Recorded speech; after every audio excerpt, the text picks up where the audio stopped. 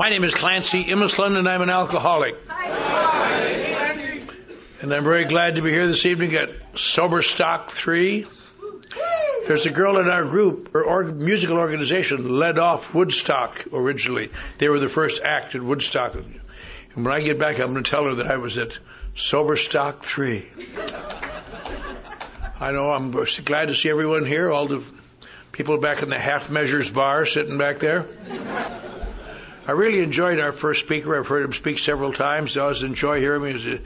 He has a splendid flair for visual imagery that I enjoy very much, intelligent and perceptive. But there's something I must say. When I was a young man, when you were growing up in the Bronx, hey Dufo, you stole my car. When you were growing up in the Bronx, I was already sober in Los Angeles, struggling to become a better person. And in my early years, in the 1960s, I worked in radio and television in Hollywood. I was a promotion director for Channel 9 in Hollywood, and another guy and I created something called Boss Radio, became the #1 hard rock station in the world, and we just all were slick. And everyone around us was Jewish. Everybody was Jewish in the business, it seemed like. Then later on, through a guy, a sponsor named John Frankenheimer, I got into some movies. There was a bunch of movies surrounded by Jewish people.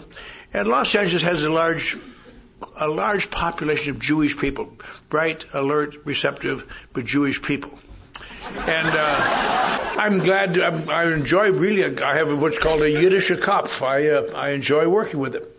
However, I am from up here, and I'm a Lutheran.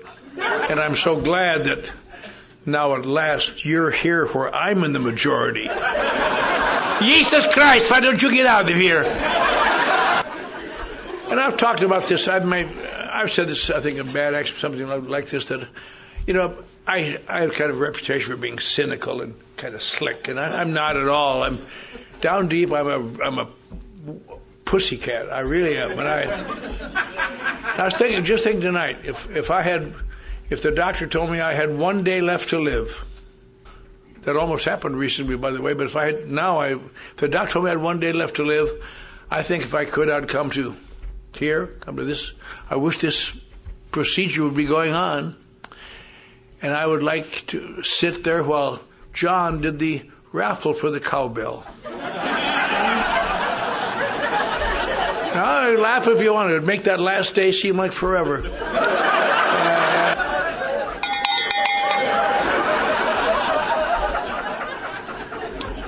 But I had to get up at 4:30 this morning to catch a plane out of Los Angeles at 6:30. So I'm really not at the top of my game. I'm kind of soft and gentle, and it was wasn't a bad trip. It just was a Northwest Airlines trip, which that hideous little thing, mosquito, you fly from Minneapolis. The stewardess, I guess they call them flight attendants now, but the stewardess was she must have had a hangover. She was sullen and but it wasn't a bad trip. I'll tell you a bad trip. A while back, I spoke in Reykjavik, Iceland, which is about 2,000 miles beyond any lengths. And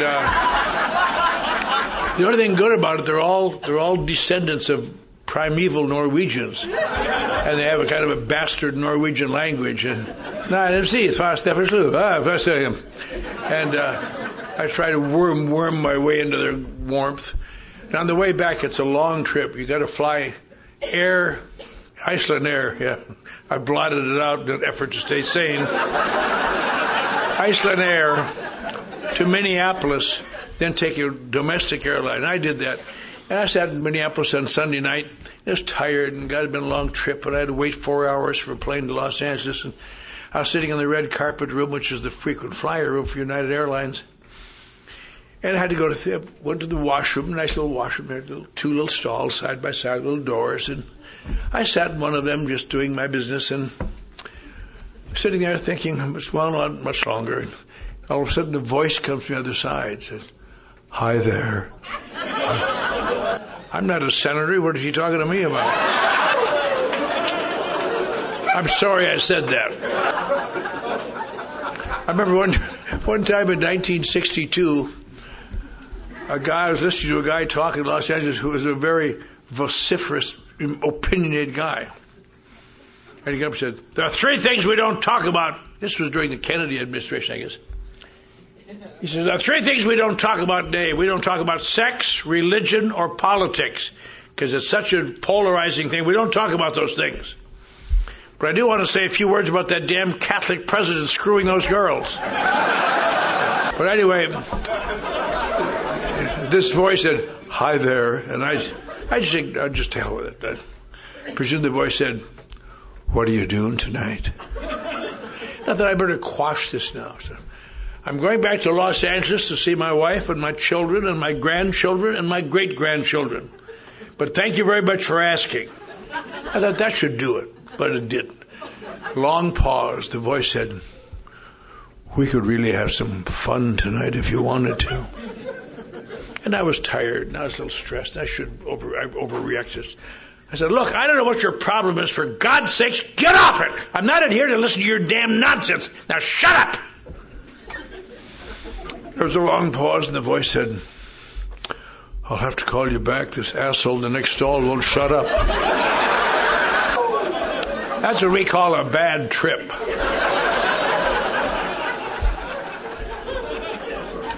But I always enjoy listening to you speakers, such as tonight and other speakers who are talking about the program, because it's so odd how we come from such diversified places and diversified backgrounds. I couldn't come from a more opposite one than a big city Jewish family, than a small town Norwegian Lutheran family. And I was surrounded by security and was raised there, and I became a good student. I learned to sing little songs in Norwegian, and I was confirmed and catechized, and I lived in a very strict structure. I was shoved ahead in school because I could read fast, and my dad was a teacher that everybody respected in town. And I just had a perfect childhood. And same rooms, doing the same thing. Who can judge such a thing? I don't want to blame my alcoholism on that good behavior. Guess I'll have to. You never hear anybody in A get up and say, hi, I come from a mafia home. So if I came from a good Christian home, and shit, what happened? I don't know. In my years, in my thousands of dollar investment in analysis, psychoanalysis, some years later, when I went to see what had happened to me, one of the things that stuck out, and I believe this to be true too, when I was about 12, I was a straight A student. I was doing well. I was doing fine everywhere. Secure, felt good. My parents got a divorce. Now, what's the big deal about that? All kinds of parents get divorced. Can you imagine that at the age of 12, I had never heard of a divorce? Nobody in our church ever got divorced. Nobody in our family ever got divorced. Never heard about it. And all of a sudden, here my mother and father separated. Of course, someone explained it to me, and I understood it. But I understood intellectually, but I felt put upon somehow. And I almost instantly, I have a flair for doing the wrong thing, I guess, because it wasn't certainly given to me. I had it all along, to almost instantly do the worst thing I could have done. In retrospect, I can see that. I began playing my mother against my father to avoid discipline. My mother gave me hell, I'd run to my father. My father gave me hell, I'd run to my mother. They both gave me hell, I'd run to my grandma. And I fooled them again and again and again and again and again. By the time I was 15, I was flunking out of high school. I had few, if any, friends. I'd become a smart aleck, cynical, nasty little snot. And I was really on the way to some bad end, I'll tell you. And what saved my life is the Japanese bomb Pearl Harbor. And I got interested in war movies. I'd go to war movies. I still have any friends because I was always making smart remarks and cynical remarks. And nobody wanted to be around me much, I guess. But I was at war movies. It suddenly struck me, if I could become a war hero, I would really be something. So one day I told my mother I wanted to go to Superior, Wisconsin to visit my aunt. She packed my little bag and gave me a bus fare. And the guy gave me a ride to Minneapolis. And I decided to hitchhike to San Francisco to get in the war. And I'd never hitchhiked before. I'd lived a very secluded life even. And the guy said, well, stand here. So I stood there and the car stopped. He says, where are you going, kid? I said, San Francisco. He said, so am I. Hop in. And away we went. Turned out he was going back to his ship. He was in the Navy. I don't know why he picked me up, just out of some... He had to be a saint all the way across the country. He bought my meals, and at night there was no motels. He'd stop in a trailer court. You'd get me a bed, and he'd listen to my prattle. And I didn't think anything about it. I just thought that's what it is when you hitchhike. You tell them where you're going, they get you there. Who do I know? Yeah. And I told him I wanted to be in the Marines and go over there and kill Japs. And he said, well, kid, you're a little small. I was about this big and face full of pimples. And he said, I don't think you have a little difficulty getting the... But I'll tell you what, they're crying for people in the Merchant Marine. I mean, all the good guys that go out in the Navy, and you might be able to get into that. I'll show you where the Coast Guard office is, and go in there and tell them, when we get there, you tell them you're 16, you want to be in the Merchant Marine. And I said, okay. I remember the morning, one of the golden moments of my life. I think about it. He dropped me off at the pier in Oakland. It was a fog, kind of foggy, and I smelled the ocean for the first time. And he put me on a ferry going across the bay to a ferry building in San Francisco. I remember standing on the thing and just amazed. And all of a sudden, the sun started to come up and the fog lifted. There was San Francisco, the spires coming out of the fog. Oh, God, I smelled the sea. And I got to the ferry building, and he said, gave me an address on Market Street. And I walked up there with my little bag, and I went in and said, I want to be in the Merchant Marine. Man says, okay, fill out this application, kid. I put down 16, as he told me. Well, you're only 16, kid. You have to have your parents' permission. So I took it around the block, got my parents' permission. And they were so desperate at that time, they issued me Siemens papers right there. Temporary ones, followed them up with permanent ones. Took another guy and I down to turned out to be Montgomery Street, I didn't know what it was, to the Union Hall, and we had to sign a waiver for dues, what the hell that is. Took us to the Embarcadero, put us on a ship. That afternoon, we were on a load of torpedo warheads going to the South Pacific. And it really was fun for about an hour. Yeah. That's where the World's Fair was last year. That's Alcatraz. That's the Golden Gate Bridge. After that, there's just nothing ever. And they stuck me in a room. They called it a cabin. People around here in Minnesota know what a cabin is. It's got logs in it. This is just a room with three of the worst type of people that any small, skinny, pimply-faced Norwegian Lutheran kid can be with. And these people are called men. What the hell are you supposed to be? I could see there's a little tension in the room. I told them a joke that I was used to go over good in study hall. Didn't go over there. Why'd you get your damn bunk there? You got that one? Shut up. I still vaguely remember that bunk, and the ship was moving around. It was hot in there. And these guys start talking. And, my God, I felt bad because I was a sinner. And I'd want to be a sinner. But I seem to need more fun than other Lutherans somehow. And every time I sin, I feel guilt. And yet I have such a flair for it. But I had not remembered to keep the Sabbath day holy several times. And I had not remembered to respect my mother and father and treat them with honor. And I had learned to say some dirty words. But I lay in that bunk and I felt, these guys start talking. And I thought, my God, I'm in a room with some of the worst sinners in the history of the world. These guys had been in San Francisco for 3 or 4 days with the ship, and they'd done dirty thing after dirty thing after... I mean, even at the age of 15 in Eau Claire, I'd had sex, but I'd been apprehensive, and I'd been afraid, I'd been alone. And these guys were doing it. These guys were doing it with people. I couldn't believe it.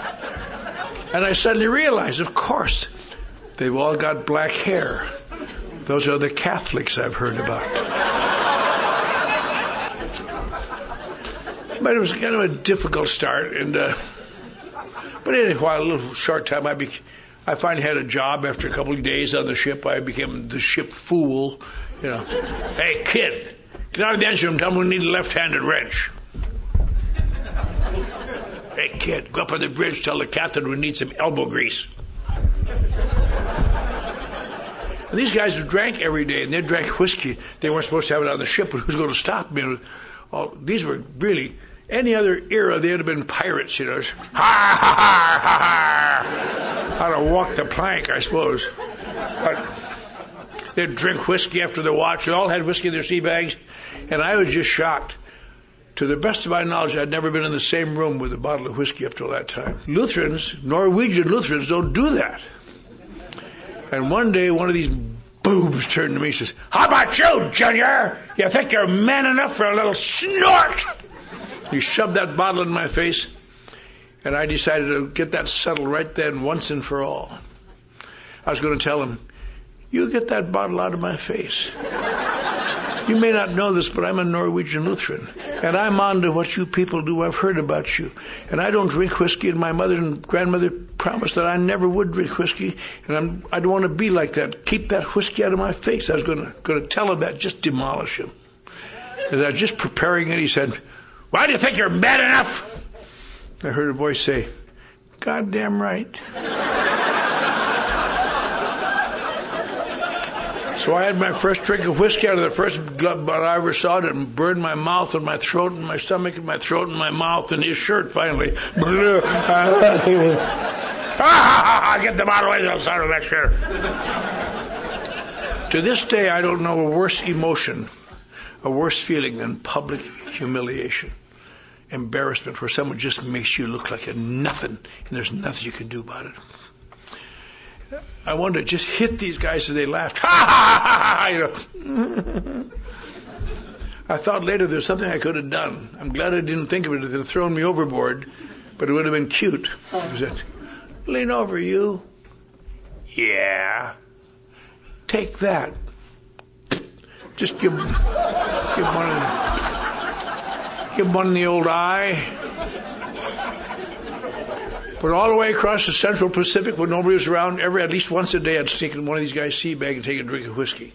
And I'd throw it up, and I'd have to wipe it up so they didn't know. But I was so desperate, because I had this delusion that the reason they thought I was a non-human, non-man, because I threw up that whiskey. The reason they thought I was a non-man, because I was a non-man, you know. But we're coming into Pearl Harbor. They're digging up ships all around us. Very exciting. I'm down there the night before my 16th birthday, taking a drink of that crap. And I stayed down. Then I couldn't breathe. Then somewhere along there, suddenly, I felt significantly different. I felt significantly better.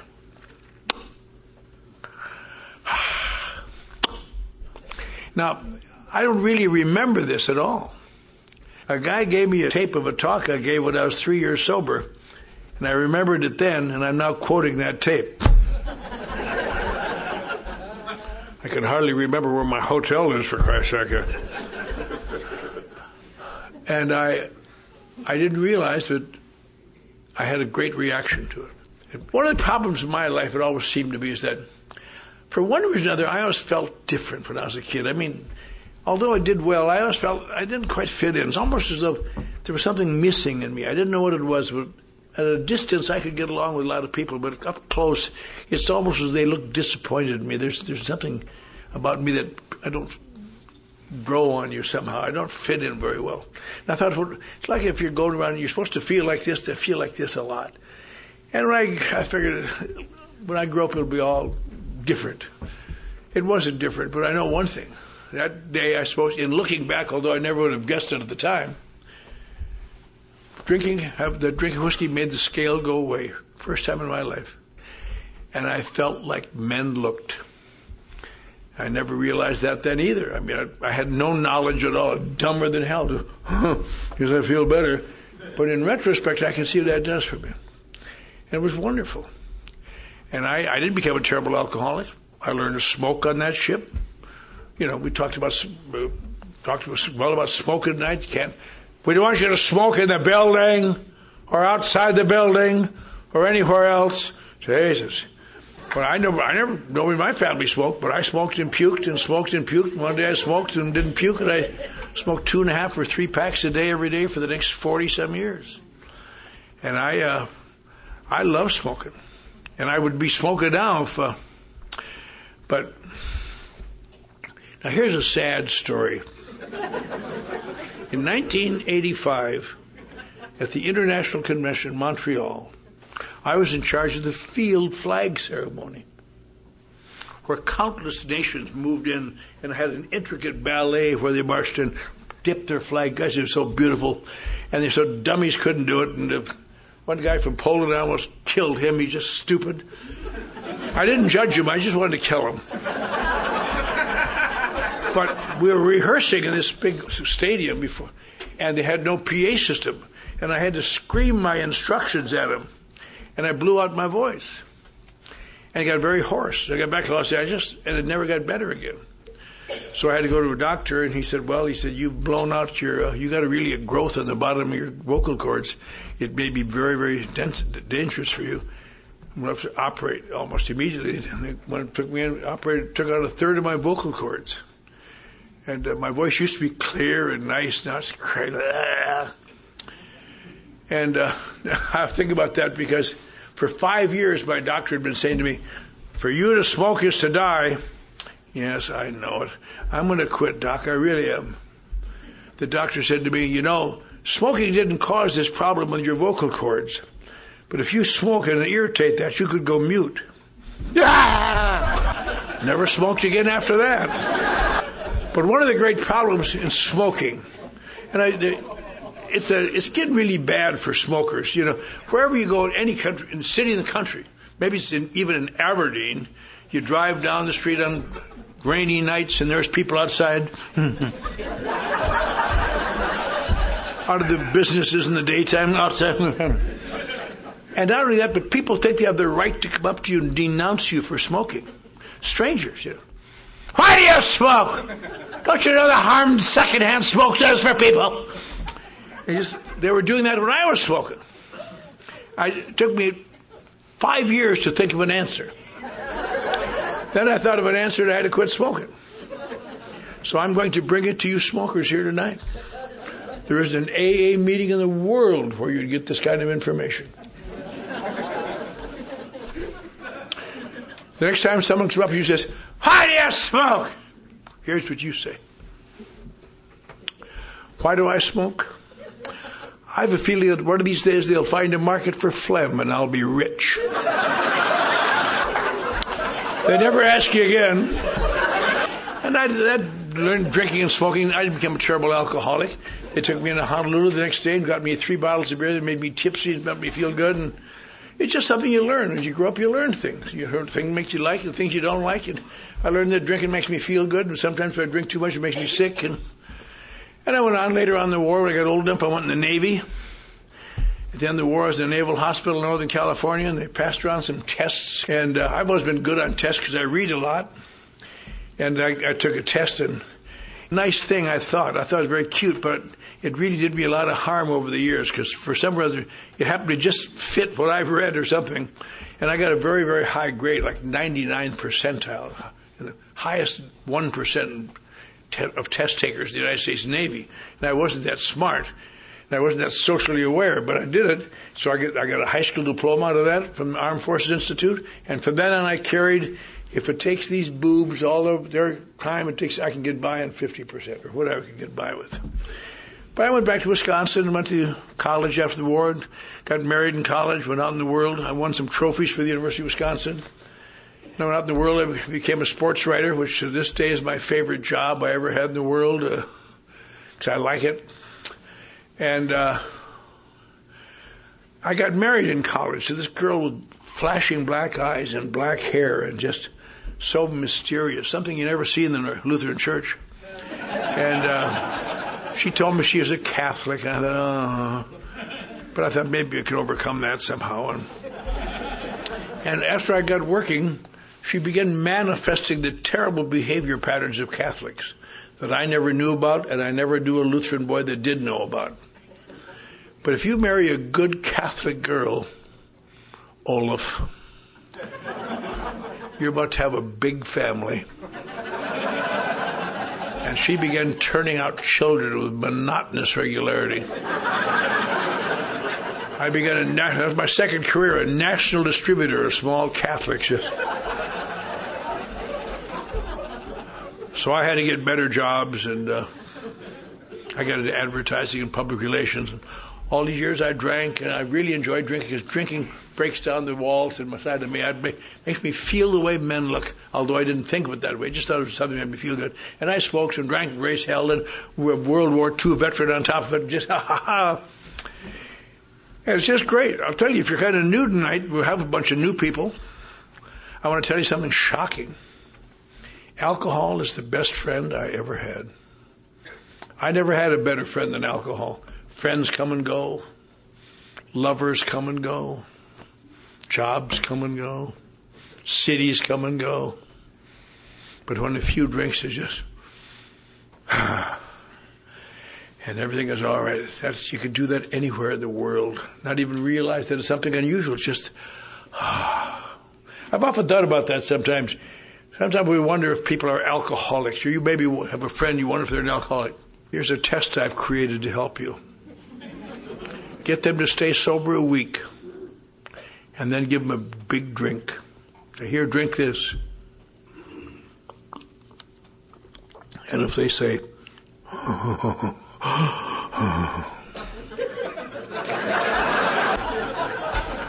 you're in trouble, Jack. But alcohol is the best friend I ever had. The only problem I ever had, I have a tendency sometimes to drink a little too much. Or as my psychiatrist pointed out later, I have many times been thoughtlessly overserved. In addition to being confined psychologically by the Norwegian Lutheran Church. In addition to being raised during the Depression. Didn't even know there was a Depression. But once he explained it, I could see how it had scarred me. I had a lot of things. And sometimes I drink too much and then I act bizarrely. The psychiatrist says, that's because you've been so repressed, you're breaking loose for the first time. Sounded right to me, but I tried to convince several arresting officers of that. They didn't ship. So somebody said, why don't you go to this new thing in town called AA? Some of the old town drunks are getting sober. They're not staying sober, but at least they're cutting down. So I went to my first AA meeting, went to a room, 7 or 8 fat guys sitting around a table. And I said, what the hell are you doing here? Well, it was like being back on the ship again. You know? I now know why. Because I was 22 and looked 22. And in that state of Wisconsin, there wasn't anybody less than 40 in AA at that time. You know, just like somebody 12 coming in now and say, I think I'm an alcoholic. Do you? I think you got a broken nose. You know, I said, some people suggested I come here. He said, do you think you're an alcoholic? No. He said, what the hell do you think's wrong with you? I try to be honest. I think I'm a little too sensitive. Listen to this, Earl. Well, I never said that again for a long time, I'll tell you. But I went to AA for a while. New people here, and that doesn't take long to learn about AA. AA is a place where alcoholics go. What are alcoholics? People who drink too much. They become alcoholic. They have a problem. They come to AA and admit they're a problem.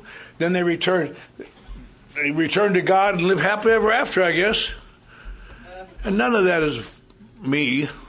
My problem was not really alcohol. My problem was all sorts of things, emotions and feelings and feeling different. And alcohol helps me overcome them. That's what alcohol is so good at. It seems to, the scale goes away and I can be something. I can do things I can't do, and I'm sitting so obsessed with myself and so obsessed with what I should do next and what's wrong and what I can do about it. Drinking gives me some fluidity, I guess.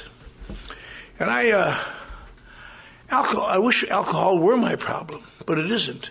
And it didn't take me long to discover that alcoholics are people who can't quit drinking. I can quit. I can quit anytime. I quit then and thereafter for years. I've quit and quit and quit. My problem has never been I can't quit.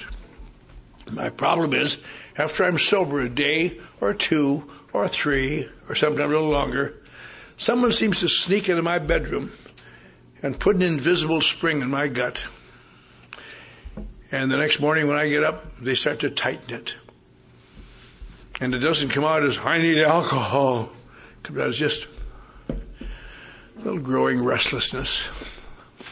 Just a little irritability. Just a little tired of taking this sermon every day from what I used to do.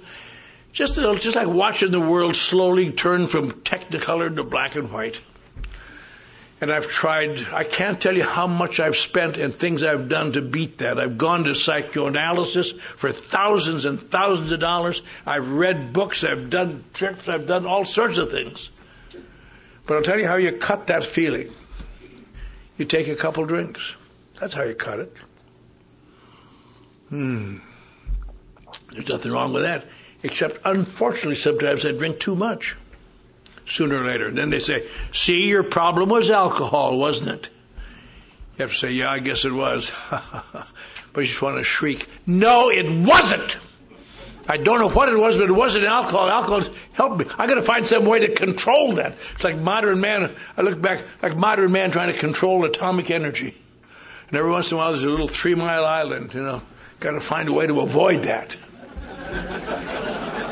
And probably one of the most interesting things in the book, I've read the book. When I first came to AA, a guy told me to read the book, and I read it. And I'll tell you what my reaction was. This is terribly boring.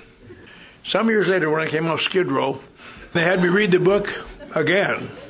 And this time I found it was even more boring than I remembered. It's just, I had been busy writing successful advertising and television commercials and take this action and do this thing and blah, blah, blah, and going to the catering truck and cursing at that son of a bitch. And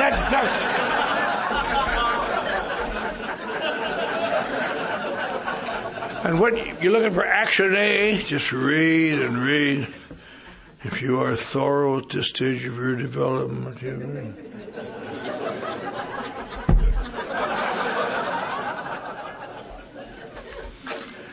One of the things in reading the book, in retrospect, I never realized my stories in the book. I've read it and heard it read and never paid any attention to it. When I was sober a while, one night I was listening to some boob read chapter 3, which they do in our area some of the time. Now, when you hear reading, like chapter 5, as interesting and valuable it is to us, but when you've heard it read 5,000 times maybe, you don't really hang on every word anymore. Rarely ever see the person, let's see how that thing's going at work. Let's see. Maybe I should make that call. God could and would have saw it. Yeah, that's good. And somewhere or other I was off my feed that night, so I was listening to chapter 3. And much to my surprise, it was my story. If I'd have heard that when I was new and paid any attention, it probably wouldn't pay any attention at all. But those who are new here, you wonder, we say we're all the same. What way are we all the same? Look around you. Different sizes, shapes, colors. There's nothing we have in common. Different backgrounds, different histories. Our first speaker took dope. In my era, we didn't even talk to people who took dope. I talk to them now because I've learned to do that, but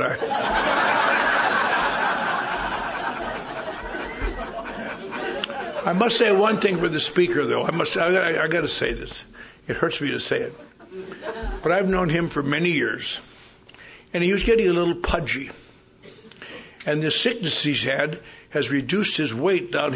I've never seen him looking better. How could I get just a small dose of that sickness? But anyway. But in chapter 3, one of the things they say that, what do we have in common? If you're an alcoholic like us, here's one thing. Somewhere along the line, all of us have voluntarily or involuntarily, and certainly without knowing it, accepted the obsession that somehow, someday I will control and enjoy my drinking. He says the persistence of this illusion is astonishing. Just knowing I can't go without drinking, I got to find a way to do it. And so we continue to fight the term alcoholic because we must sustain our ability to drink. And then we have occasional brief recoveries. We've all had brief recoveries. You think, that's it. When I eat before I go out, that's it. I'll eat before I go out. I'll get and line my stomach, and then eventually you'll just learn. You just puke more. That's about all. Just bad. Followed always by still worse relapse. Then that delicate, dainty little phrase in there, reaching a stage of pitiful and incomprehensible demoralization. I just think that's how drunk these poor people get. That's what that means at all. That's how you feel after you get sober again. And people want explanations from you for your behavior. And there aren't any except to say, leave me alone. And we tried dumb little things like changing from one kind of booze to another. Or drinking beer only. Everybody's tried that, I'm sure. Drinking natural wines. Taking exercise. Reading books. Getting into spiritual movements. Taking a trip. Not taking a trip. I've tried every one of those things except one. I never tried not taking a trip. I believe when the heat is on, only cowards stay around. Move it out. That's why all my children were born in a different state and all have different... I never knew there was any, but I always knew my case was different.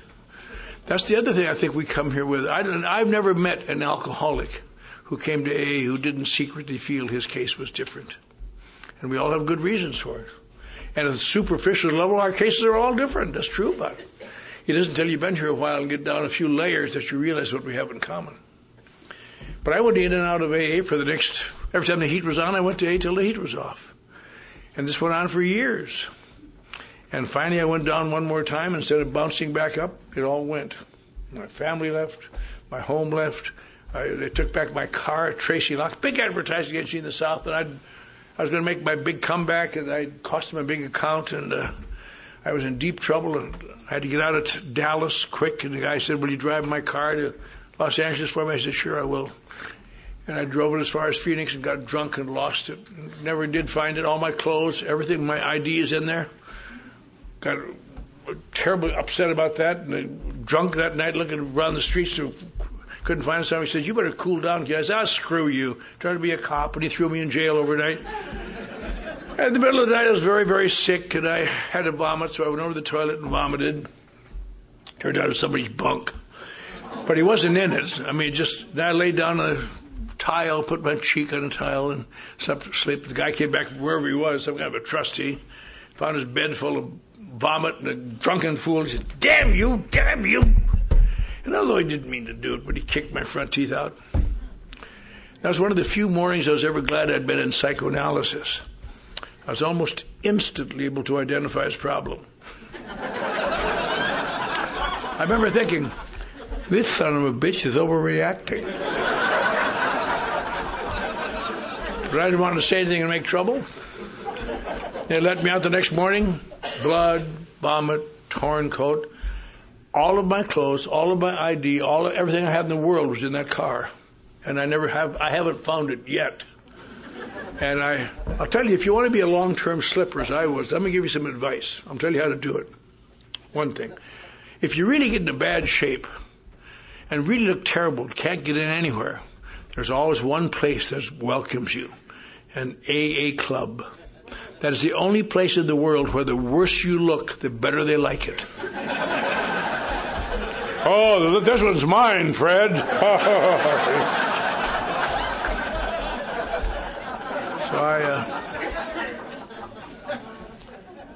I walked over to the A Club and hustled some old lady for a bus fare to Los Angeles. And a couple of days later, I'd run across somebody and got it broke again. And what had happened was I had a guy at KFWB, which was a radio station on Hollywood Boulevard. And I'd given him his start. He was now a big star. It was a rock and roll station. Now it's a news station. But I called him up and said, Jesus, Ted, I said, I've had a terrible car accident. My teeth got knocked out. I'm waiting for a check. Could you help me? He said, oh, yes. Told me I had to come out in the bus to Hollywood Boulevard, come up this upstairs and see him. And he shocked when he saw me. Oh, my God. He gave me a lot of money. And he said, well, I just feel so bad. And I went out and I rented a room and got drunk and had fun and wiped the blood off me and ran out of money after a few days. I called him back and said, Ted, my check hasn't come. Could you help me a little bit more? He said, no, I can't. He said, I called Dallas and you're a bum. Nobody down there's got any time for you anymore. You've burned everybody off. And you make a fool out of me. Don't do it. Oh, Jesus, Ted. I'm so sick. You got to help. Please. He said, okay, you come to the back of the station, the alley back of Hollywood Boulevard tonight at 9 o'clock. And I'll come out in the fire escape. I don't want you to come up to the station, and I don't want to see you again. I said, oh, thanks, Ted. I was out there in the rain. He came out in the fire escape and said, "Here, now stay away from here." He threw a $5 bill that fluttered down into a mud puddle. And I crawled out and got it. "Thanks, Ted." I thought to myself, I outsmarted him, boy. And a couple of days later, 2 big guys threw me out of a Skid Row mission. I said, "And stay out of here, you mooch." I tried to explain, I'm not a mooch. 3 years ago, I was on the faculty of the University of Texas. Ads that I wrote, the L.C. Delmer ads for the Borden Company, were running it very weak in Life and Time and Saturday Post and New Yorker. I've had my picture in the New York Times for one of my achievements. It was really hard to explain these things in midair.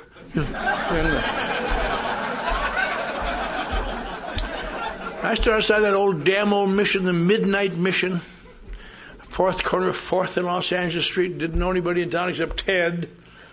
My mouth was bleeding again, sick. Felt so bad. I had a feeling that I couldn't identify, but I'm sure there are people in this room who've had it. And I identified not because I had seen people with it. When you get to a point where you suddenly realize there's no friendly direction. It's all equally bad. No one's going to be glad to see you wherever you go. And that is a bad feeling. Now, I better get to an AA club or I'm going to die. I'm going to die on this street. I said, "Where's the AA club here, pal?" He said, "Well, there's no AA club around here. Not downtown. You have to walk out to Wilshire and Fairfax." I said, "Where the hell is that?" He said, "Well, Wilshire doesn't come down this far. You have to walk this hill to Hill Street and cut over to Wilshire and walk west till you come to Fairfax, and on the left-hand side there's a club." I walked, off I went. In the rain, I still vaguely remember that. Walking up Wilshire Boulevard. Turned out to be 7.5 miles. That's a long way to walk when you're sick. My mouth was bleeding. And walking up this lovely street full of these big stores and big cars going by and people pointing and laughing at me. I got to this stupid club and the same old crap, the same old steps, and the same old wonderful traditions, and turn it over and live and let live and God and God.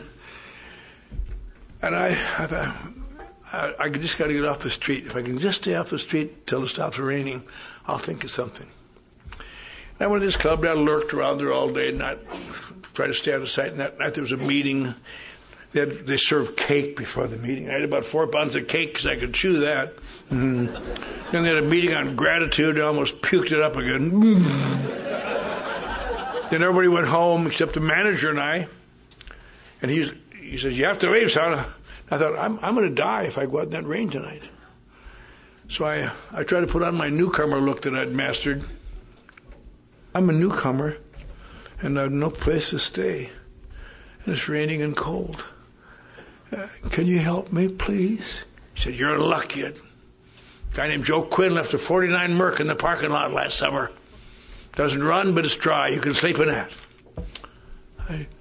"You want me to sleep in an abandoned car?" I said, "Yeah, good deal, huh?" "Yeah, that's a good deal, huh?" And I vaguely remember sleeping in that with my mouth bleeding and hurting. Next day I went in the club. It was Sunday morning. I had some cake and they had a spiritual meeting and I had to get up and leave because I can't bear to hear talk about God. Isn't that funny? People come here from all directions. So many atheists and agnostics come to AA. And the reason I couldn't stand here about God because I believed in God. And I knew God existed. And I knew I was going to go to hell. Because by this time I'd broken all 10 commandments. And in almost any church you don't come back from that. And when they talk about God and God's love, and I don't want to hear that. I just don't even think about it. Don't remind it. And that's another reason AA can't help me. I can't return to God. I wish I could, but it's too late for that. And I hung around there. The manager of the club said, during the week you're supposed to belong to this club to come in here. This is not an all-day hangout. But you're such a mess you'll probably die if you stay out inside in the rain. So you can come in here, but don't ask anybody for money. None of your smart remarks. You have to go to a meeting every night in the club. I thought, oh, God. Nobody understands. Sit in these meetings and listen to these half-wits talk about how wonderful they are. Just like Scott was talking about, to hear their miracles and victories. And I've just become president of the world, all this crap. And think, 3 years ago, I wouldn't even hire you to mow my lawn, you son of a bitch. And you treat me like dirt. And I had no idea that'd be my sobriety date. Didn't want it to be, had no desire for it to be, ever. I had no desire for it. Stop drinking. That third tradition that we read tonight, The only requirement for membership was desire to stop drinking. I had no desire to stop drinking at all. None. I had stopped drinking once, and I had a good reason. I used to go to jail every so often overnight.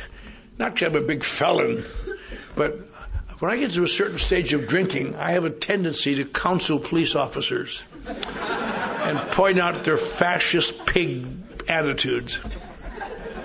So I've been thrown in jail often. And I come out in the morning, so I could come out in the morning, take a shower, and go to work, handle it. And I came out one morning sick, and I felt bad, and I wanted to get home and quick get cleaned up. And a friend of mine was waiting for me. He said, "Oh, you should have stayed home last night." And I thought, "Oh, yeah, I know. But it's just this cop, this son of a bitch. He's a bad man, and it won't happen again." He said, "No, you should have stayed home because your little son died. We couldn't find you anywhere." And I had a bunch of little girls and a little boy. And I'll tell you, he was the idol of my eye. And that made me feel as bad instantly as I've ever felt in my life. I just couldn't stand it almost. And we went up to Wisconsin. I was working in Texas, buried him, had a funeral for him. And I put my hand in his little casket. Nobody's looked. I said, "John Emerslin, this will never happen again. I promise you, never again. I'll dedicate this to you." And I went back to Texas, and I felt very bad for a little while, but I had a couple of drinks that tied me over. Then I thought, I can't do this. And I stopped drinking, and I told everybody to stop drinking. And I came home at night, my kids and I, every meal we said a prayer for baby John, and it's like Easter. I mean, somebody had died, but he died for our sins, and we all felt, I think the next 3 or 4 weeks, maybe the best 3 or 4 weeks of most of my life. Unfortunately, someone snuck into my bedroom one night and put an invisible spring in my gut. And the next day it started. Just a little restlessness. And I got thinking. I know I haven't been the best guy in the world, but I've done pretty good all in all. And this God who I've tried to be nice for has taken my little boy who never committed a sin in his life and killed him to punish me. Well, screw you, son of a bitch! And that was the end of God for me. But it got worse, the tension got worse. Every person, I hated my job, I hated that town. My daughters, who I was doing it for, "Mary, take your sisters and go to your room. For Christ's sake, be quiet. I'm sorry, we'll play tomorrow." Just hate myself for being like that. I just couldn't do. If I could only have a couple drinks. But when you promise your dead son you can't drink, you don't drink. And one day my wife took the kids to Mass, and I pulled the car in the garage and hooked up the hose in the exhaust pipe and turned the motor and went to sleep and died. I just didn't know what to do. Just beyond belief. And a neighbor next door happened to be sitting in his breakfast nook having a cup of coffee. Saw me go in there and heard the motor run, and I didn't come out, and he ambled over, see if I was okay, and he found me dead in the car, and they pulled me out and beat on my chest and breathed in my mouth and rushed me to the hospital, examined me, determined I was seriously mentally ill, and confined me to the state insane asylum for an indefinite period. Now that's how I get when I stop drinking. That's no goal for me. Because drinking is not the problem. The problem is somebody getting a handle on it. I've often thought about that. Nothing in my commitment paper said alcoholic at all. It said schizophrenic, paranoid tendencies. I'd like to go back to Texas someday and find that psychiatrist. He must be about 90 now. I could move him around pretty good. You ought to lose your license diagnosing me as some sort of dual personality, you idiot! If I could have got my personalities down to 2, I'd have been fine. My problem has always been this group that gathers in my head when the heat's on. Let's get out of here. I don't think we can. What do you think you're saying about us? I'm not sure yet. I used to hear people today say things like, "I'm not sure the program's enough for me. I may need group therapy." Not me. If I wanted group therapy, I'd go for a ride alone in my car. That's right. I never thought of that, yeah. That's what's so good about alcohol. Alcohol reduces it to one voice. It may be a bad voice, but it's one voice. Why don't you quit your job and punch him in his face on the way out? Okay? But stopping drinking really, the thing that prevented me from stopping drinking is that I knew I was not an alcoholic. I could not return to God. And I couldn't certainly turn my life over to God. Some of this other stuff was all right, but that's the basic requirements. And why am I sober now? Because somewhere in those meetings, this first week, I saw a guy that I'd seen in the movies. I thought, a movie star. A movie star. What's a movie star? A rich man. I'll bet he'd like to have a new friend. And I moved in on old Bob. He didn't want to be a new friend. And I found out later he wasn't a movie star at all, But I'd seen him in the movies a couple of times. And later in the week, I was having a terrible time. People were buying me soft food, coffee, but nobody was very coming through much. And they're a group of fanatics. You got fanatics here in South Dakota too. Nazis and fanatics. They got in my own group, and I just hate it. They say things like, "Better get a sponsor, boy. Living in that car out there, you're going to die. Get a sponsor." So here's my chance. I moved in on old Bob, the actor. I said, "Bob, I've always admired your program. Would you be my sponsor?" I said, "Sure, but I want you to do what I tell you." "Oh, sure, Bob." So I say, he wasn't a big star at all. He'd been in 3 movies, and I saw 2 of them. So I thought he was a star, but he wasn't. But he wasn't. They said he wasn't a very good actor, but he was, because he could act nicely at meetings, and that took a lot of acting for him, because he turned out to be a right-wing fascist AA pig of the worst sort. Just do this. Why am I taking this crap from this guy? Because he was the only meal ticket I could see out of there. I found out later he didn't like me. And I don't blame him. I don't want to brag. But I was the worst type of newcomer there is in Alcoholics Anonymous. And I know that because I've sponsored a couple of guys like that, and it just makes you crazy. When they come in the room and say, "Hi," you just wish you had a rifle. Here's hi. Boom. I'll tell you what kind of a person that is. It's a person who's been around AA a long time, year after year, and knows all about it, and gets drunk every so often, and comes back and wants attention, and hustles the new girls, and goes out and gets drunk, and this goes on and on. You can't tell them anything. They already know everything. It's just maddening. But Bob tried to help me, and he would talk to me sometimes. He'd take me a couple times to a meeting.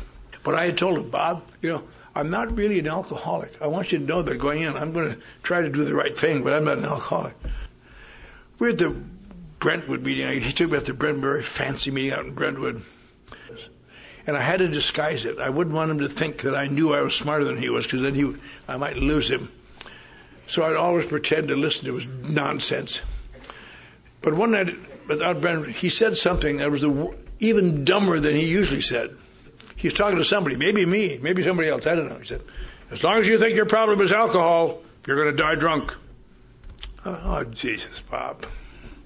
Now I'm the way home. I said, "Why do you say things like that? You make me look bad." That's what this program's about. I'm not an alcoholic, but these people are alcoholics. Their problem is alcohol. They need help. He said, "Their problem isn't alcohol. If their problem is alcohol, they shouldn't even be in AA." "Oh, Bob. Lights kind of hot out there in the set today, were they?" I could always make him crazy in about 2 minutes if I wanted to. And he gave me a long talk, then and thereafter, most of which I was able to blot out. But someone got through it, and it really has been a cornerstone of my life ever since, although I didn't know it at the time, had no idea. He said, "Kid, the problem is not alcohol. If the problem is alcohol, there's a way to beat it." I said, "What's that, Bob?" He says, "You quit drinking and you clean up your act." I said, "That doesn't work, Bob. I've tried that 1,000 times." He said, "That's right. That's because your problem isn't alcohol. You got something, apparently, like me, it sounds like alcohol, isn't alcohol." I said, "What could that be, Bob?" He says, "It's something called alcoholism." Oh, Jesus, Bob. Don't play word games with me. I look terrible, but I'm smart. Look, alcoholism, hooray, I'm cured. Shut up, he explained. He said, "There's a big difference here, kid. You overcome alcohol by stopping drinking. In this strange thing called alcoholism, which unfortunately for you and me looks almost exactly the same to the naked eye, this mind-consuming, perception-distorting, bodily eroding thing called alcoholism, you'll discover sooner or later that stopping drinking and cleaning up your act has no significant long-term effect on your life other than to gradually make it so painful you can't stand it." I said, "Jesus, Bob, I never heard anybody say that before. They always say, stop drinking is going to be better." I said, "Nah, for people like us, stopping drinking makes it worse." I said, "My God, Bob." then why do these alcoholics drink when they notice it eats them up? He said, they're not drinking because it eats them up, kid. You don't seem to know much. He says, you've been around today all these years, you don't know much. He says, you understand that an alcoholic is a person who gets an unnatural reaction to alcohol? Yes, I know about that. It sets up a phenomenon of craving, and they can't stop, and they drink forever and ever. He said, no, that's podium talk. The unnatural effect on alcohol, he had a Coke in his hands, is something entirely different. He said, when I have a couple drinks, it almost instantly alters my perception of reality.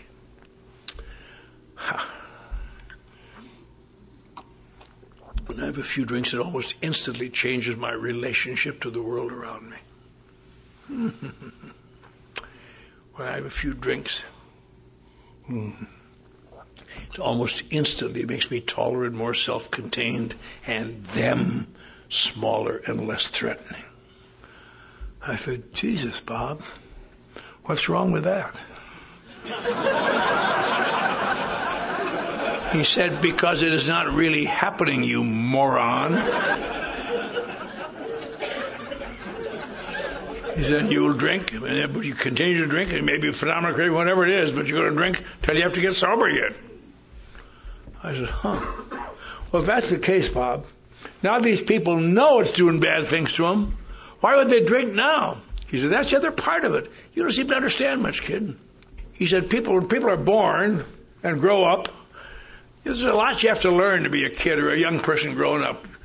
You have to learn the kind of problems you got to deal with and conflicts you got to deal with. You got to learn, you got to give to get sometimes. Some days you just eat a crap sandwich and swallow it and keep going, and all sorts of things. So he says that procedure is called maturing. If you become a mature individual and learn these lessons, you can live pretty comfortably. You can hold a job, get along with your co-employees if you want to, get along with your kids, get along with the neighbors, go on square vacations and enjoy them. He says, but this almost never happens to alcoholics. I said, why not, Bob? He said, we've discovered along the line, when we have a meaningful problem we have to find a solution for, or a conflict, we don't have to find a solution. I can drink it away. Here's to you, household finance.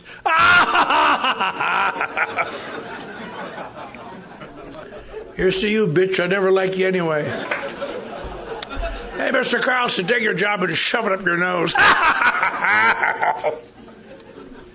And it really works. But there's one thing I don't know.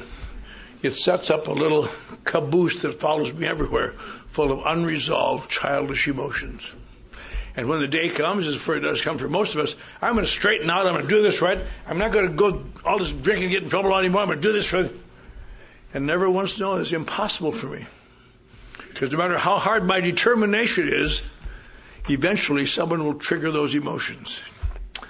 Someone will hurt my feelings. Someone will put me down. Someone will make me feel bad, and that starts the emotions. When I was a young man, I'd go above those people and punch them and quit the job.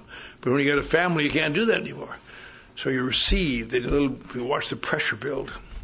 Try to get away to get rid of that son of a bitch, or how can I get even with him? It's over. And why don't they just leave me alone? It gets pretty bad sometimes. Scientists say that people like us get to a point where you literally must drink to preserve your sanity. And so I always drink eventually. Then it all goes to hell again. Why did you drink? I don't know. Just leave me alone. And he said, that's why people always, alcoholics are right. We don't do reality. We drink till we have to get sober, then stay sober till we have to drink, then drink till we have to stay sober. Whatever they like the period on either side of the equation. I said, Jesus, Bob, I never heard anybody talk about that before. That's the story of my life. In the last few years, I really had some big jobs. I really did well sometimes. But I always blew up emotionally, or somebody didn't make me feel that way. It's just terrible, Bob. I got to drink to stand it. He said, there's a name for people like you. I thought, uh-oh. What could it be, Bob? He said, you're an alcoholic. I said, my God. If that's what an alcoholic is, that's what I am. I can't believe it.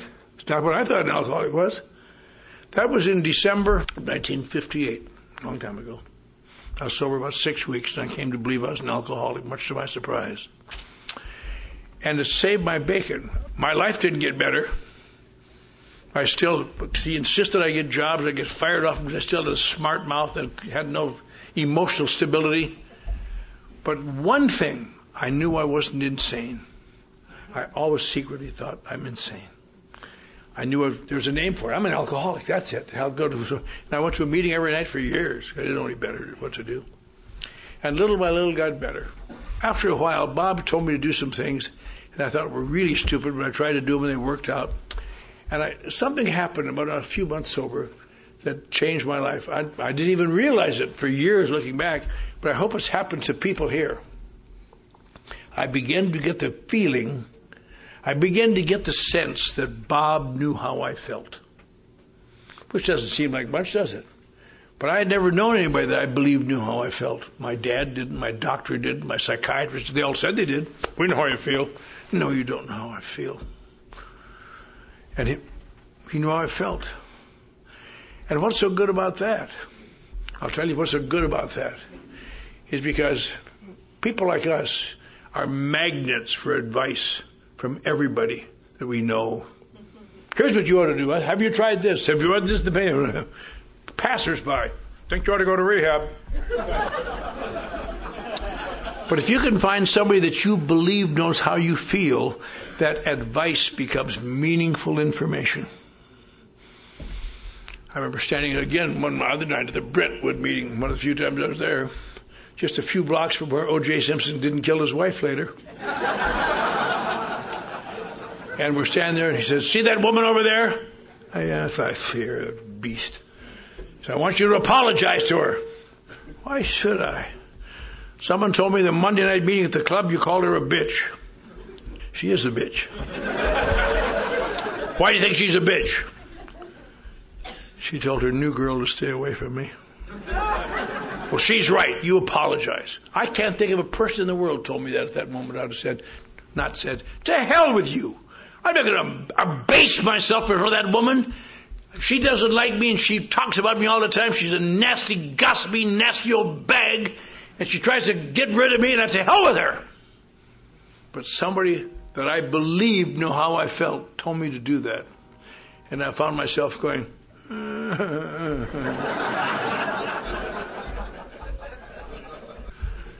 you bitch.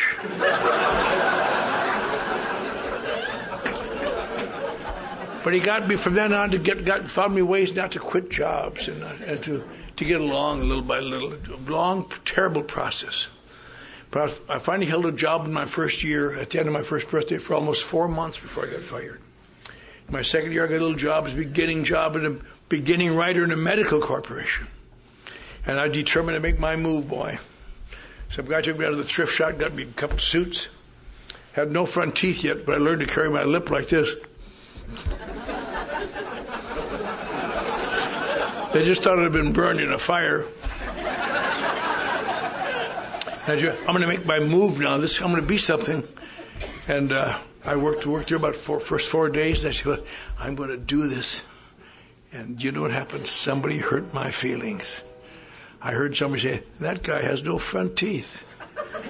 I thought, for Christ's sake, what kind of people? Can't you just let me at least do something right? And I thought about that guy. By the end of the day, I was ready to go over and punch him and quit. I was ready to go. There's no way I could ever be anything again. The only thing that kept me from it, I promised old Bob I'd call him before I quit. I said, Bob, this son of a bitch. He said, here's what you do. Tell him this kid. I said, I won't work for this guy. He's a malicious, nasty bastard. Try it. So I know that guy nicely confronted him, and he said, oh, I'm so sorry I hurt your feelings. I didn't mean to. I admire what you're doing here. He said, I just mentioned that you've come from some tough place, and you're really making a great move. And he became one of my good friends in that company. Probably the next year, must have been 30 or 40 times I had to call Bob because my emotions were right on the edge. But he'd give me some action I would try to do. When I was 5 years sober, I was director of advertising. Shut up. What time does this meeting leave for Minneapolis? When I was director of advertising for that big corporation. Had front teeth then. He used to smile a lot. If there are any of you new people who have lost teeth, let me give you hope.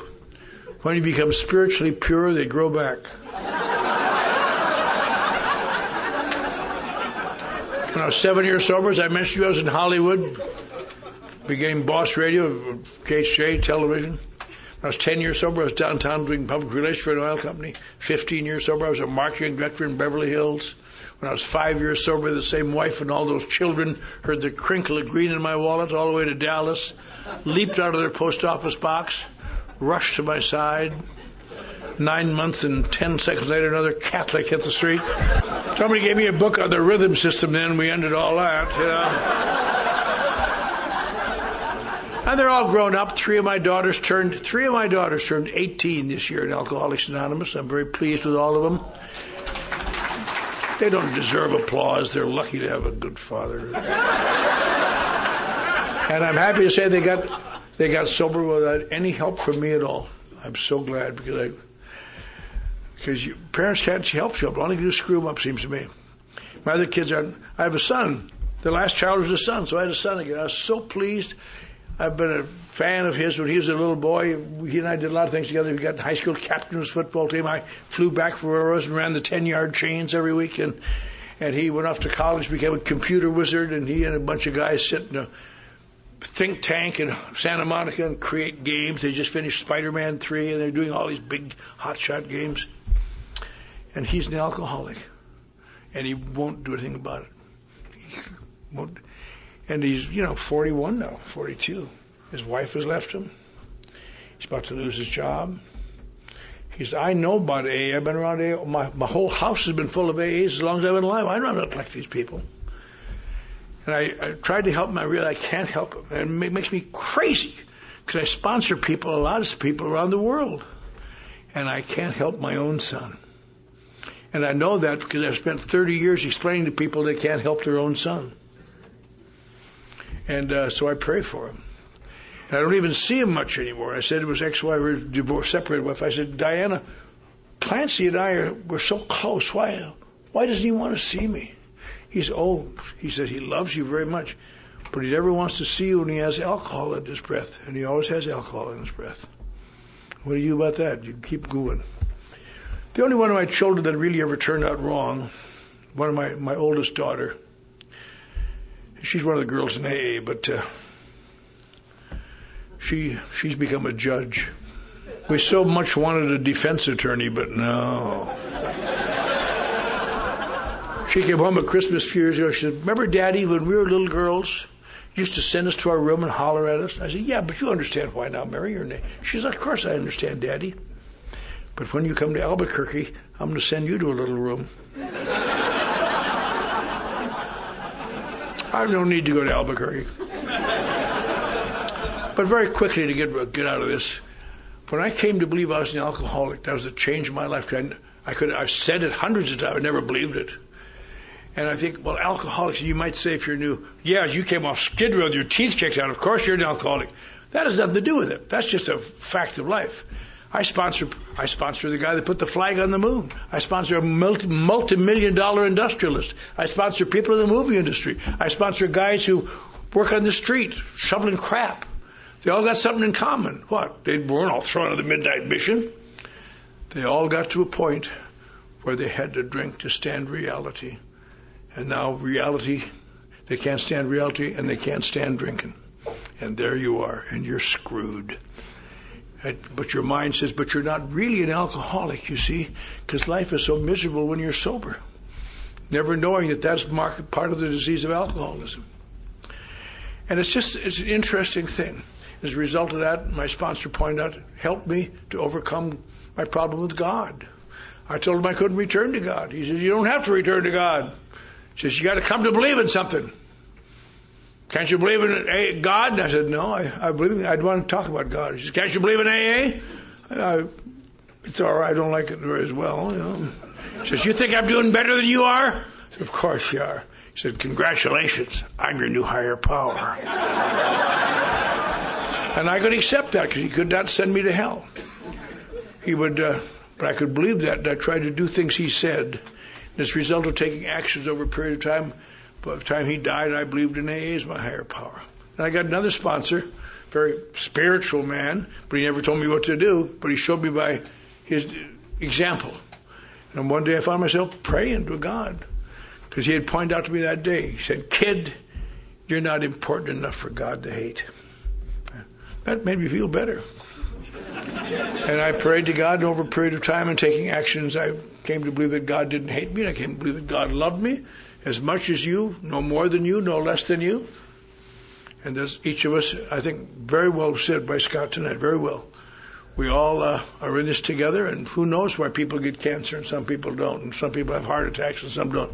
I know that there's a pattern. If I follow it, I will feel more at one with myself and with the universe. And I can't do it all the time because I'm a human being and I'm fallible and weak. But I can keep going to it. That's why I keep going to AA, to keep that, what edge I can get. And I know that the third step, which was going to be my final step I couldn't take, turn my life over to God. How do you do that? I rewrote it to say, I'll try to do what Bob says. And I'll tell you, that's the best thing that ever happened to me. So now it's been, next month it'll be 49 years since I walked off Skid Row.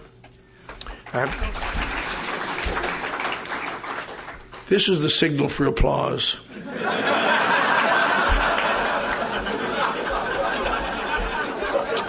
Because just people at the bar started a love offering and moved the baskets up in the back. But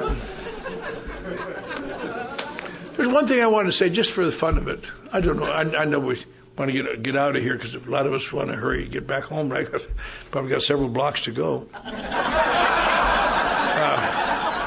I don't want to miss getting back to my room and listen to the trains go through. But sometimes new people say, how does it work? How does AA work? How does it work? We have the answer to that right here. How it works.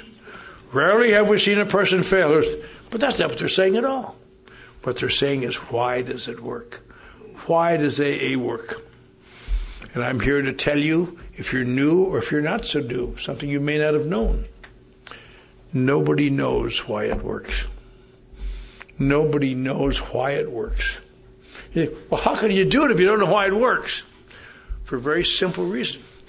I'll give you a good example. The 1700s, the worst epidemics in the world were smallpox.